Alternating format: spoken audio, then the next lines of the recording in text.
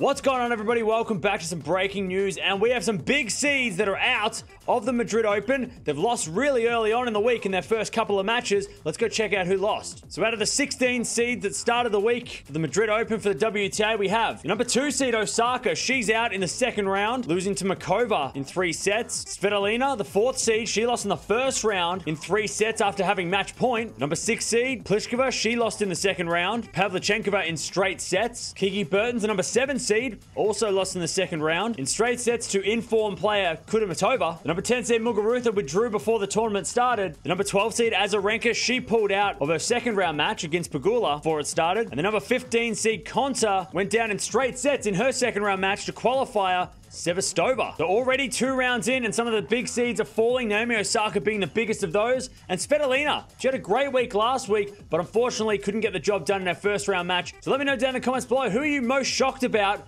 losing in this event so far? I mean, Osaka's probably the obvious one, being the number 2 player in the world. But for me, I'm not as shocked because I think her clay court tennis needs to improve a little bit more. Whereas a lot of players that have already played, like Svitolina, I thought she'd be doing well this week. Unfortunately, fell in the first round. So we've had a couple of rounds in the Madrid Open, and some big names have already fallen early on.